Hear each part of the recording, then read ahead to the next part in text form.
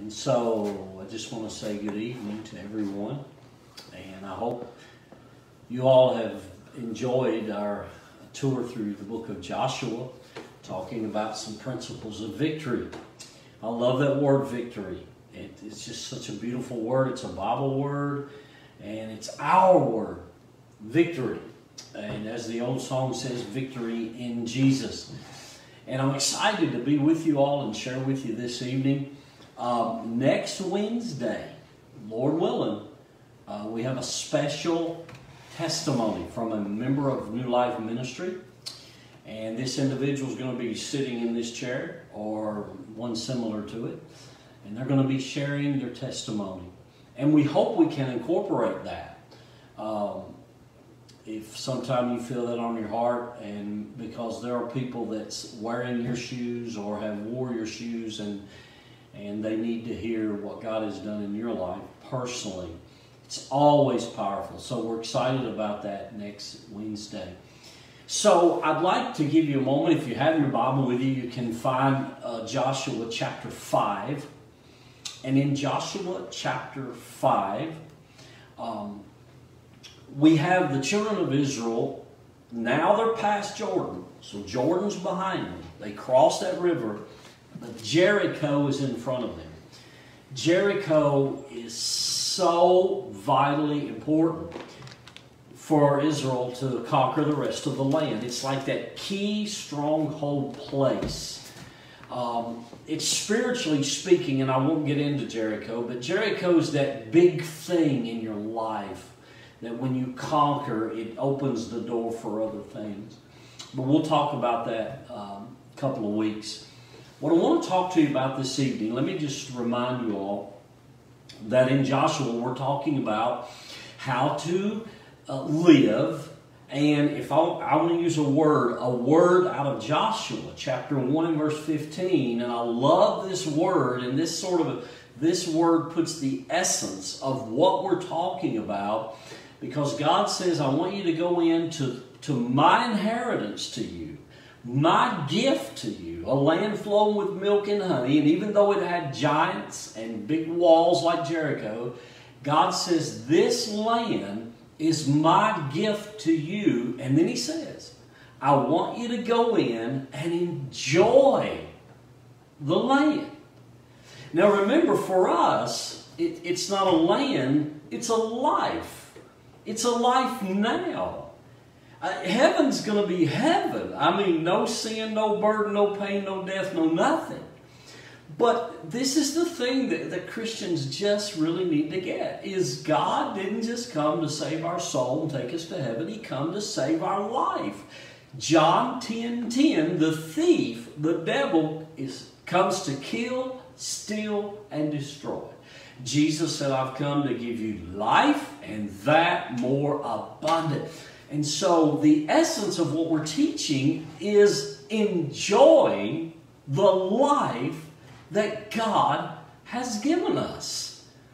And man, when you look around today, you look at very few Christians who really enjoy their salvation. You know? And so I love that word. And, you know, you see a lot of people, you know, we go into work and we put our time in for a paycheck, but very few people enjoy it, right? And it's sad. This is the way a lot of people have become, even in their own personal life. And there's no enjoyment. There's no fulfillment in their marriage, in their home, in their job, or anything else. And my dear friend, I want to tell you something. Listen, it's be like take a millionaire. Okay, this guy's just inherited $1 million, but he's going to live in a mobile home and in the middle of nowhere and just live off bread and water. You're going to be saying, dude, you just got $1 million and you're going to live like this? And it's not that he's content. And so this is like so many Christians. God has given us so much. And you have to say, why are we living like paupers? Why are we living like we're barely making it through? So that's what we're going to talk about. And I'm going to give you this evening 3 solid biblical principles how to get on and conquer Jericho, the big thing in your life. And you know what? I want to tell you, I don't know what is going on in your life. I don't know what mountain you're facing. I don't know your difficulty. But I just want to tell you, these principles are going to work 24/7 as long as you live. They're very powerful. And so I asked Whitney tonight, I needed 3 symbols to put some light on my 3 principles, okay, to obtaining and enjoying the victorious Christian life. The first one is a knife. The second one is the Bible. The third one is the best I could do, a pair of shoes. Okay? So, and you're going to say, what in the world are those? And listen, they throw a lot of light on our teaching tonight, okay? So, here we go. Stay with me. Here is the first principle that I want to give you. And I'm taking these from Joshua 5. Because, now listen. So, they crossed that big, ugly river of death. They made that step of faith. It's behind them. Wipe the sweat. Miraculously, God opens the water in front of them. So there's a celebration. But now fear might start to set in because Jericho. Now God does something unusual here. He says, you're not going forward until you deal with something that you're not aware of, but it's something that happened in the past. And so God says you can't conquer the future till you deal with the past. Did you get that? The principle that I want to give you, I want to summarize it, is you have to believe with all of your being that your future is greater than your past. Okay? Even though you have great memories, great things that have happened in your life, you have to believe God has something great for you. Philippians 3:13 is one of my favorite Bible verses. The Apostle Paul, who was a murderer, a blasphemer, hated Christians, hated Christ, God saved him. The devil could have kept him in that guilt and bondage of his wicked life. But he said something in Philippians 3:13 that I love. Paul said, I'm a runner running a race. And I'm not going to run the race headed that way, looking this way. He said, I am forgetting those things which are behind me. And I'm reaching forth to those things that are before me. Oh, my friends, let's adopt that biblical principle tonight. I have to believe that God is keeping me alive and that there are great things ahead of me. How do I get them? How do I get my hands on them? That's the big question tonight. Well, and I'm going to show you how. Okay? Now, in chapter 5, I'm just going to read verse 7 and 8, okay, for time's sake. God is speaking, and He's talking about their moms and dads who died in the wilderness. They come out of Egypt, but they were backsliders. They had no faith. It was fear all the time.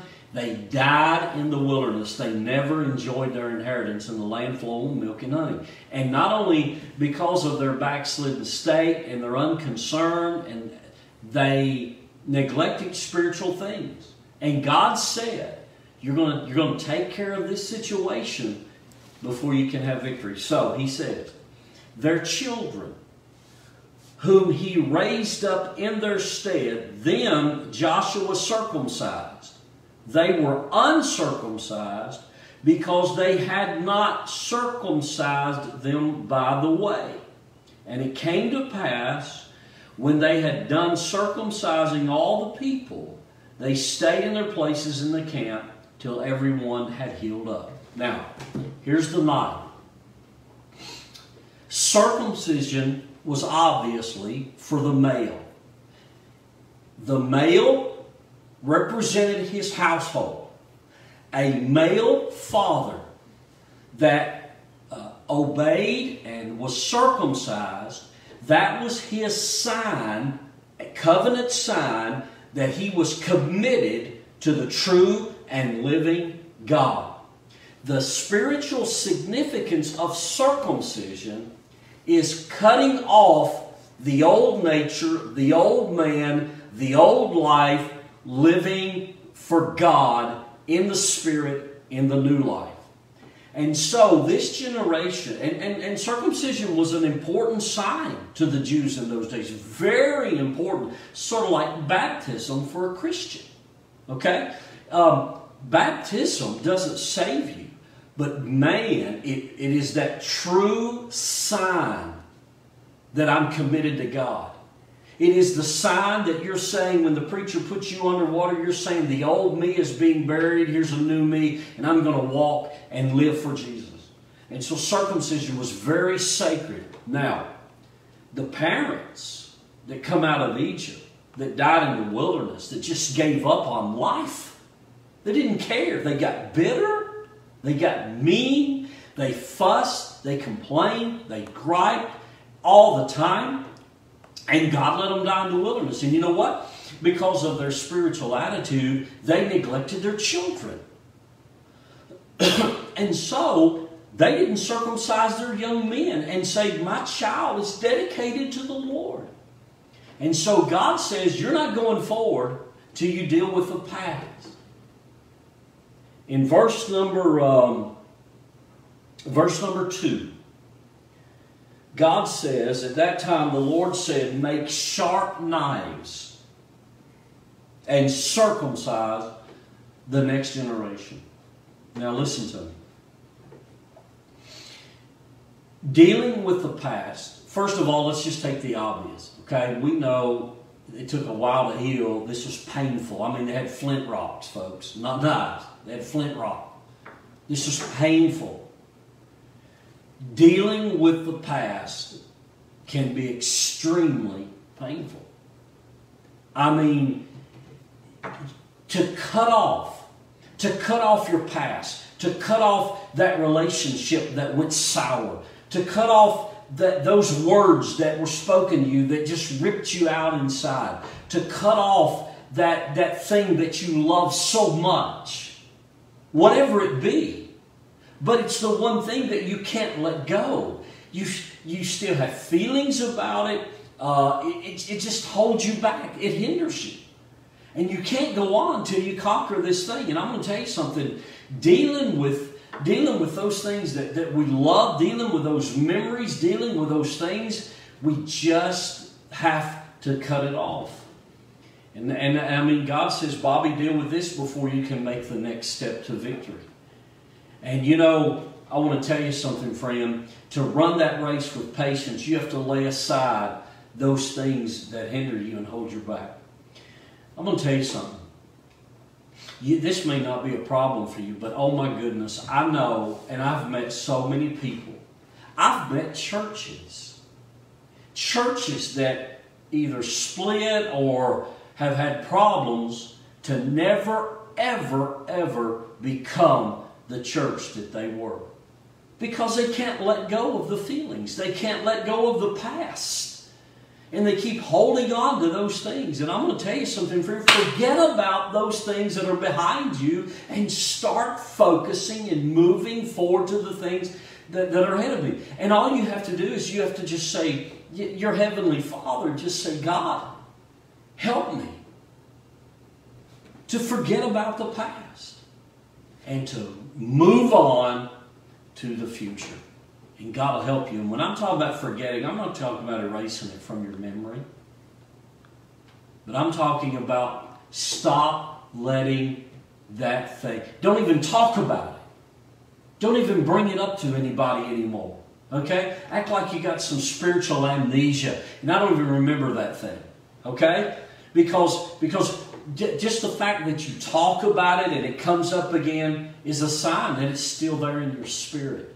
And I want to encourage you, my dear friend, to just let it go. Amen. And there are churches and ministries who just can't let it go. Put the old conflicts, have you failed in the past? Confess it to the Lord. Get up on your feet and move to the future. Have you laid those sins in the past in your life at the feet of Jesus? Leave them alone. Forget about them. Yeah, people won't let you go. People will keep bringing that stuff up. But you know what? Me and you's not.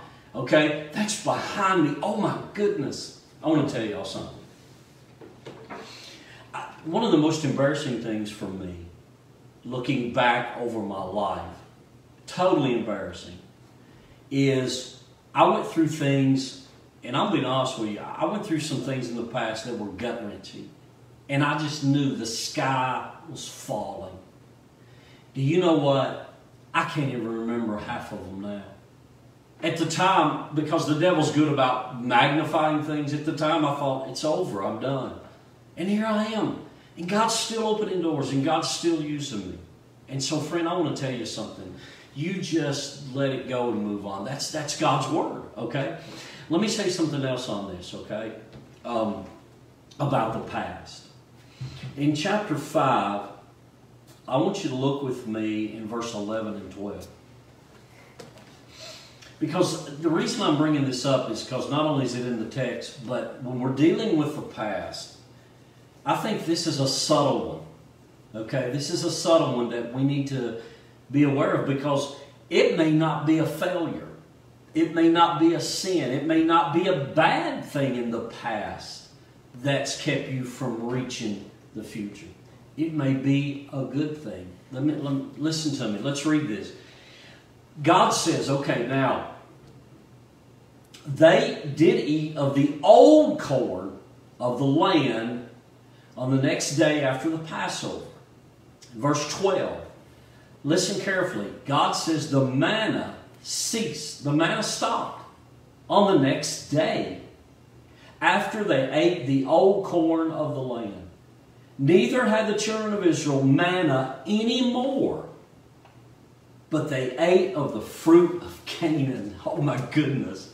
I love this. This stuff excites me and fascinates me. And here's the spiritual point the Holy Spirit is saying is, and I've done this stuff, is it may not be something in the past that's bad that's keeping us from the future. It may be a good thing. It may be like you had a great experience with God in the past, and you're still living off that experience. And God is saying, I'm fresh. I'm not a stale God. I want to do new things in your life. I want to do greater things in your life. That's why we got to keep believing and keep praying and keep seeking those things that are before us. Wow, I wish I could just convince Christians and churches and just people that God Almighty has great things for us if we would just seek Him. You know what? God says the old manna is over. You're going to eat the fruit of Canaan. Friend, you listen to me right now. It is scary of how much of the fullness of the Spirit that Christians are missing because we're not willing to keep in step with the Spirit. I'm going to tell y'all something. And I will tell you real quick, and it's just, it made me mad. I'll just be honest with you. I was preaching a revival up toward the Cub Run area. It was a Friday night, and this Southern Gospel group was there singing. And so the Southern Gospel group, they got up and they sung, and a lady out of the Southern Gospel group sat down behind me. And so after they sung, there was 4 teenagers on a Friday night at a revival. Okay? And these 4 teenagers wanted to sing a song. So they got up before I preached and they started to sing a praise and worship song. And the lady in the Southern Gospel group behind me tapped me on the shoulder. I'm not making this up. And she said, I really don't care for this modern stuff. That made me so mad. You know why? Because she was living off the old corn, the old manna, when the Spirit was moving in this direction, raising up the next generation to sing praise and worship to the glory of God. And praise and worship is nothing new. It was way before Southern Gospel in the book of Psalms. And so this woman is... I'm just trying to be nice and I'm trying to smile. But it's these kind of Christians in our churches who say, well, I like how it used to be. And they're dying. They're dying. I grew up on the Heavenly Highway hymns and I love them. And I got revived and rededicated and fired up. And I love Southern Gospel. Love it, man. Two Winning Hands, the cathedrals and Gold City. I love that. But man, I love praise and worship. And praise and worship is so beautiful because nobody can really show off their voice. And it's to the Lord. What's God saying, brothers and sisters? He's saying it's sad. Some of us Christians, we're not in step with the Spirit. Friend, if you think, I'm not talking about leaving the faith. I'm not talking about leaving the truths of the Word of God. I'm not talking about that. But I am talking about leave your old man-made traditions. And if the Spirit wants to do something new, He'll do something new. If Jesus wants to take a blind man and just say, see, and the guy's eyes are open, He did that.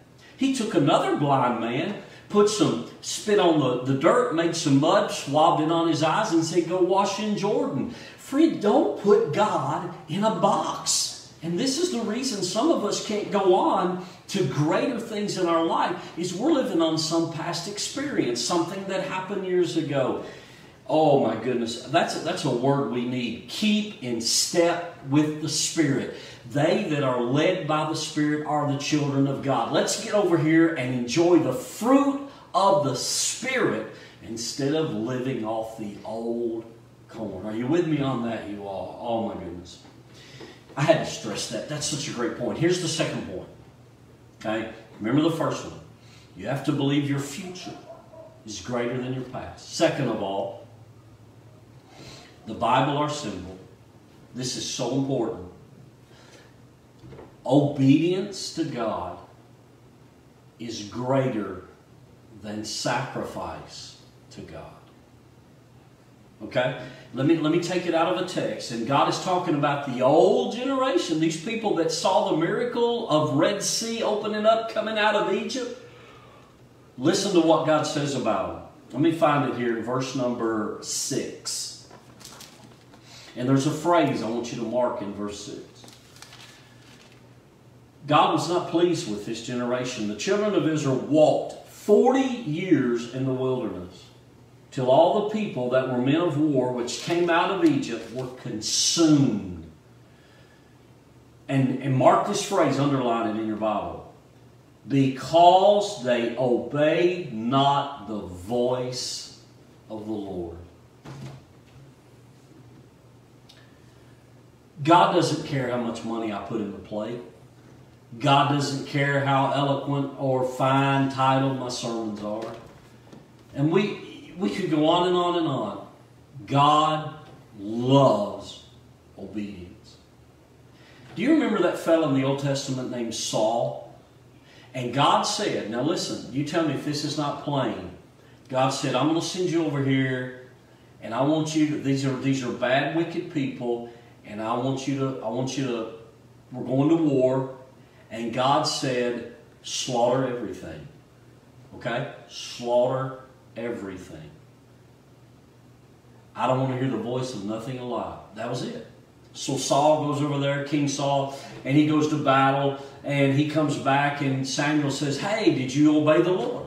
And Saul said, yeah, man, we went over there, we whipped those guys, and we did what God said. And Samuel said, why? I'm hearing sheep. Did God tell you to slaughter everything? Yeah, why am I hearing sheep? And Saul said, very religiously, oh yeah, man, we killed everything but the sheep. Oh, we wanted to offer them up to the Lord as sacrifices and thank Him. And Samuel said, That's not what God wants. 1 Samuel 15:22, God wants obedience, not sacrifice. He wants a sacrifice, but He wants obedience. You know what? Okay, so I go out here and I gamble. Now I know some of you may get offended by this, but hey, whatever. Here's an illustration. So I go out here and I gamble. Okay, and I spend my money to gamble. And so I win a little money. You know, I spent $500 over a 3-month period for lottery tickets, and then I won $50. Now you'd think I just won it all. And so I'm going to put some in the plate and give it to God. That's exactly what Saul did. And I want to tell you, friend, I want y'all to listen to something. I'd like to share something with you. Somebody needs this. This principle of obedience was the first principle God taught me, and I'd like to just share just a second with you, a little personal testimony. Acts, the book of Acts, chapter 5, verse 29, they said, you guys, stop preaching and using the name Jesus. Boy, America's getting close to that. Stop preaching using the name Jesus. Peter said in Acts 5:29, we ought to obey God rather than man. If you're a parent or a pastor or even a Christian, you listen to me right now. I was working for Houchins back in the 80s. Mr. Houchins never opened the store on Sunday. And I had just gotten my life straightened out with the Lord. Okay, I wasted my teenage life, and I just rededicated me, and I was just so excited and fired up, and I knew I needed church. You know, I needed church. So I started going to church again, and at Core Hill. So my boss comes to me, and I love him to death, Wayne Harper. Love him. And so Houchins sold out, and they started opening on Sundays, and I was going to have to work. And I was just so young, man. I just come out of a backslidden state, and I was green, and I needed help, and church was really helping me. And I said, I hated to work. I hated to miss church. It was just killing me. So I didn't know what to do. So here's what I did. I started fasting and praying. You know, I might skip lunch, because I wanted God to know, Lord, what do I need to do? What do I need to do? I need church, but I have to work. I'm not condemning people. Nurses have to work on Sundays. I'm not condemning. I'm just telling you this is where I was at. And so anyhow, to make a long story short, for 3 months, I fasted and prayed. One day I was reading my Bible, and every time I opened my Bible, I'd read it and say, God, is God going to give me an answer today? One day I was reading my Bible, just reading it casually, in Acts 5:29, it said we ought to obey God rather than man. Oh my goodness, that verse jumped out of the book, slapped me in the face, and I knew immediately God said, Bobby, you're to obey me rather than those men. Quit. Quit your job. And you know me, I was like, I had to just pinch myself. I'm going crazy. I'm a religious fanatic. But I knew God had spoken. I knew He had spoken to me. I quit reading, and I just bowed my head. So I go to my boss, Wayne, and I say, Wayne, I'm going to quit. I'm giving my 2 weeks. I can't work on Sunday. I'm growing. I'm fighting the devil. I'm looking. I need help. I got to be in church. Just got to be. And I love Wayne to death. He was a spiritual mentor to me, and it just tore him up. One Saturday, my last day, I was standing in aisle 1 at a Miracle Whip display. This is how clear it is to me. Because he had already went to my supervisor. My supervisor said, no, Bobby, you can't have off. You got to work. I knew this is what God said do. This is my paycheck. I was scared to death, but I knew God had spoken. It's a faith-fear thing. It's like the guy who said, I believe, help thou my unbelief. My supervisor walks in, Bernard Lawrence. And I love Bernard. Love him to death. He walked in. I'll never forget. He come in that door and he walked over there to me, this little green Christian. And he looks at me and says, Bobby, you don't have to work on Sundays anymore. Oh, wow. I ran to the back room and I was so fit to be tied. I was on the mountaintop.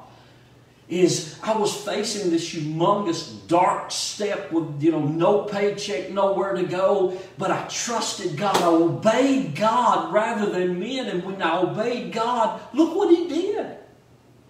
And not only did I keep my job, I got promoted, I got raises. And listen to what I'm saying to you. Listen to this. Obey God and leave all the consequences to Him. Did you hear me?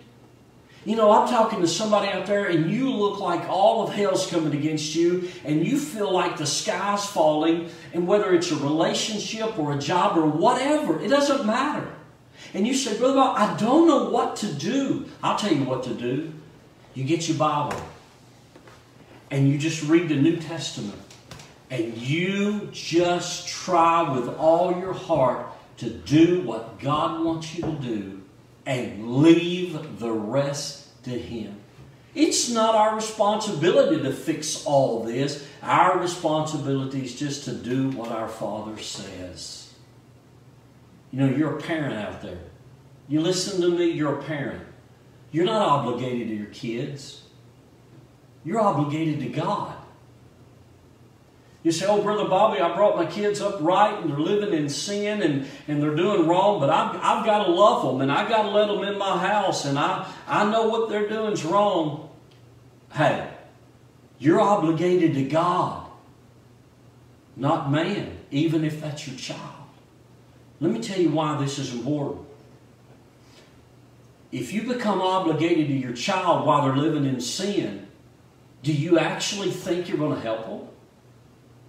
But if you stay dedicated to God and you let your child know, I love you with all of my heart, but I love God more and I'm obligated to Him, then God will take care of the consequences. It takes faith. If you're a pastor, man, us pastors, there's too many men pleasers out here. There's too many pastors afraid to, as Vance Havner said, we're afraid to rock the boat, so we let the devil sink it. I had a guy to pull up at Houchins, my first church, and toot his horn in his pickup, and I got in, and he got red in his face, and he stuck his finger in my face, and he told me what I was preaching he didn't like. And the Holy Spirit said, you ought to obey God rather than man. And I looked at this dude and I said, I should obey God rather than man. And so I'm going to keep on preaching the truth. Now I want to tell you, if you're out there and you're a teenager, you obey God and leave your life in His hands. Don't obey these friends, so-called friends that want to lead you into sin and lead you away from Christ. It takes guts, it takes courage, it takes faith. In the United States of America, some people better get some of this courageous obedience. That's why God said in Joshua chapter 1, time and time again, have courage to do what's right, courage to obey, courage to obey. And once more, once you obey the Lord, leave it with Him. You as a parent do what's right, leave your kids with God. Obey God, preach His truth, leave your church in His hand. It goes to every aspect in life right now. You say, Bobby, I'm in this relationship thing and I want to live for the Lord. My spouse doesn't. Well, you live for the Lord and leave your spouse in God's hands. It's His responsibility. Man, God is good, friend.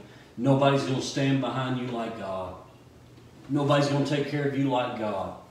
And if we try with our best to do what He says, I'm going to tell you something, oh my goodness, He'll tear those walls down in front of us. He'll defeat those giants in front of us. He will open those rivers in front of us. With God, nothing's impossible. And if God be for us, who can be against us?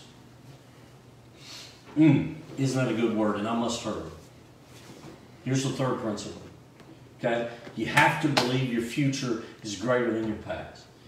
You have to believe just obedience is better than sacrifice. And the Bible is the symbol for that. Okay? Now, here's the last one. This is beautiful as we close out. I'd like to read these verses in chapter 5, verses 13 through 15. So here's Joshua. Man, he's got a lot on his back. Oh my goodness, he's so burdened down. He's got all these people, men, women, boys and girls, children, grandchildren. And he is facing the biggest stronghold on earth, Jericho. Walls so high, so thick, you could build houses on them. There's a wall inside a wall. Houses built on top of the walls. Watchtowers on top of those. And you're like, my goodness, man, what? He don't have a chance. And he gets up early, stays up late, and he's out just thinking. And as he's out thinking, meditating on, Lord, I don't know how we're going to do this, somebody shows up. Let's read these. It came to pass when Joshua was by Jericho, he lifted up his eyes and looked, behold, there was a man over against him with his sword drawn in his hand. And I love this about Joshua. There's no fear in this soldier. Joshua goes to him and says, are you for us or are you for our adversaries? There was no middle with this dude, no neutrality. This man says to Joshua, nay, I'm the captain of the host of the Lord. Am I now come? This is a pre-Bethlehem appearance of Jesus. The writer of Hebrews calls him the captain of our salvation. How do you know, Bobby, it's not an angel, but a pre-Bethlehem appearance of Jesus? Because Joshua fell on his face to the earth and worshiped him. Every time a true angel was worshipped, they would say, no, no, no, Mary, get up. Daniel, get up. You don't worship me. Joshua said, what saith my Lord to his servant? And the captain of the Lord's host said to Joshua, this is why I got the shoes. Loose your shoe from off your foot. The place where you stand is holy. These shoes walk the world.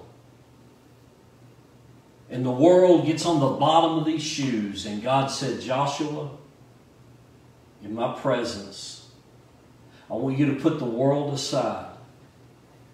I want you to forget about Jericho. I want you to forget about spiritual warfare.